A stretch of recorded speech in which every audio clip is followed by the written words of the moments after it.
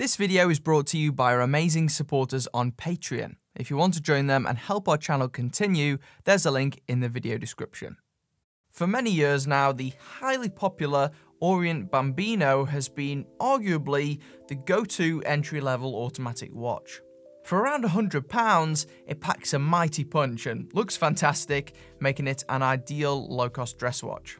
Nevertheless, it's not a perfect piece. The lugs are awkwardly sized and the watch is still not the best size for smaller wrists. I've covered the Seiko 5 models before as well, which offer similarly good value for a low cost. So I was after something a bit different, that you may not have seen or considered before. Something a tad smaller than the Bambino that could be worn in a range of environments.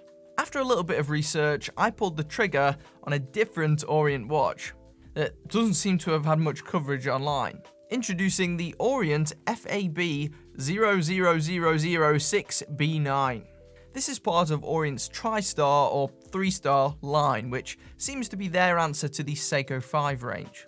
Often these are available for even less than their Seiko counterparts. I managed to nab this one for under £100. I'll link it on Amazon and JomaShop below so that you can check it out. And I'm going to cut to the chase and tell you up front, this piece has really impressed me. It takes a different approach to the Bambino, but if it's to your taste, you're going to find some enjoyment here.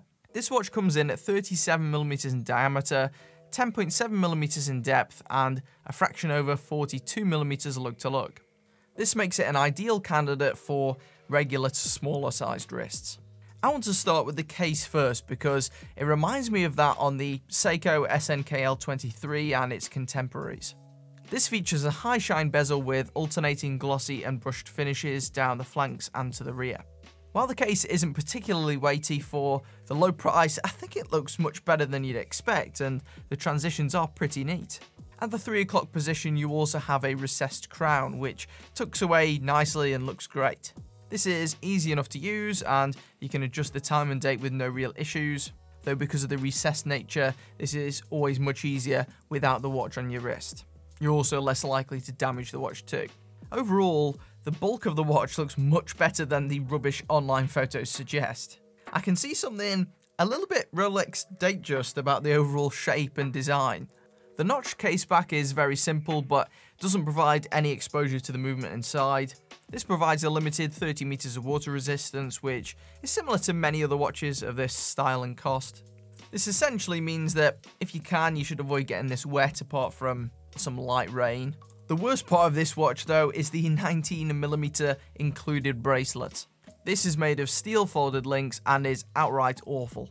It feels light, tinny, it's a real hair pincher. It might even be worse than that found on some of the super cheap Casio digital models which are a sixth of the retail price. It's so poor that I easily warped one of the links whilst removing the adjacent ones. I was barely applying any force. Yeah, it's a piece of garbage. This watch definitely benefits from some form of alternate bracelet or strap.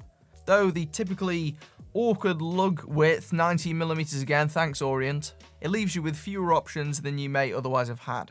I chucked on this simple leather strap from Amazon and it feels much better straight away. Alternatively, there are some other options on AliExpress if you wanted a better steel bracelet. Those ones are solid links and have good reviews. If there's one saving grace for this stock bracelet, at least you get plenty of micro adjustment options. That could be useful, but overall, it's the worst part of the watch. When it comes to the overall aesthetic, this Tristar model is pretty bold.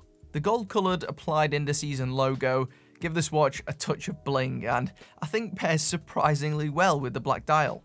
I love the proportions of the hour markers and the tiny lume pips that are positioned below each. These reflect very nicely under the right lighting conditions and give the watch more depth, contributing to somewhat of a premium feel. I also like the diminutive chapter ring around the perimeter. It's nice and small, but I think it looks pretty good.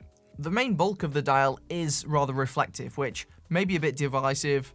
This features a ridged circular area towards the center, which provides like a near sunburst effect almost.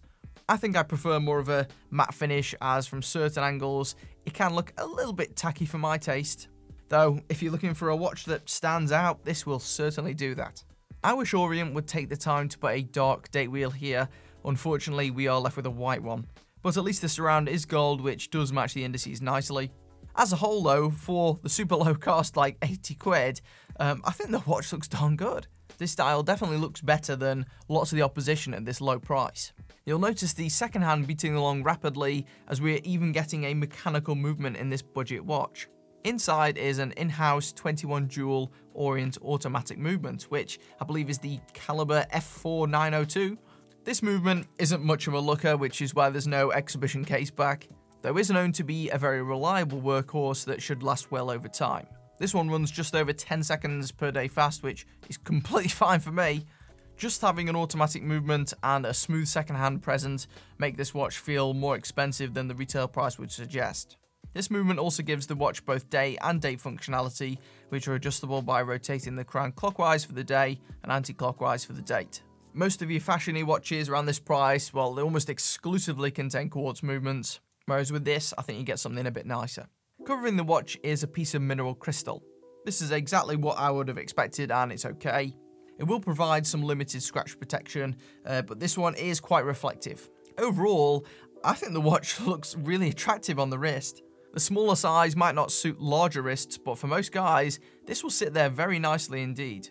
And because of the overall look, I think from a distance to an untrained eye, people think that this was a much more expensive watch than it is. And when you look at the design, I'm pretty sure that's what Orient were aiming for. From the shiny logo to the gold hands, this is a watch that demands attention.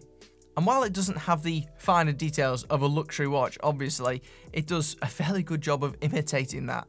My fiance loves the look of this one, and it's undoubtedly a compliment getter. Is the quality as good as the Bambino? Well, I think the Bambino still has the slight edge here. The dial looks more premium and the finishing seems to be a step above. Nevertheless, that's not to say that this 3-star watch underperformed, because it certainly doesn't. Compared to the majority of the competition below £100, this watch still holds up excellently. I think it's also more versatile than the Bambino too, given its size and styling. If you're after a touch of bling and don't want to splash out too much, this could be right up your street. I think it's got a bit more personality than some of the Seiko 5s, which sometimes look a bit stale, and it certainly makes a statement even if it isn't to everyone's taste. I'll link it below if you want to pick one up and try them out.